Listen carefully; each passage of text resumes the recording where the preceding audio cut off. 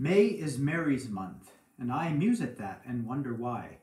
Her feasts follow reason, dated due to season.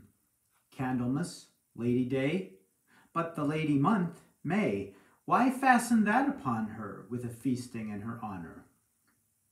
Is it only its being brighter than the most are must delight her?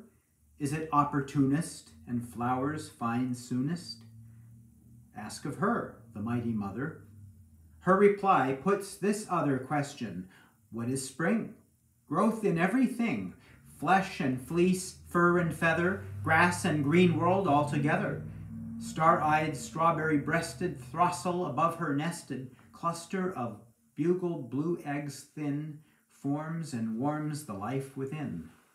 And bird and blossom swell in sod or sheath or shell.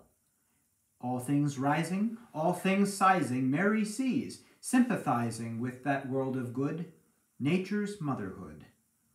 Their magnifying of each in its kind with delight calls to mind how she did in her stored magnify the Lord.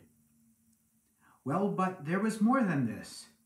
Spring's universal bliss had much to say to offering Mary May.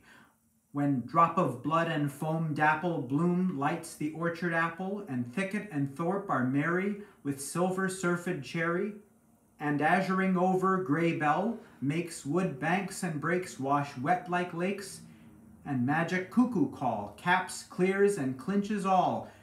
This ecstasy all through mothering earth tells Mary her mirth, till Christ's birth to remember and exultation in God, who was her salvation.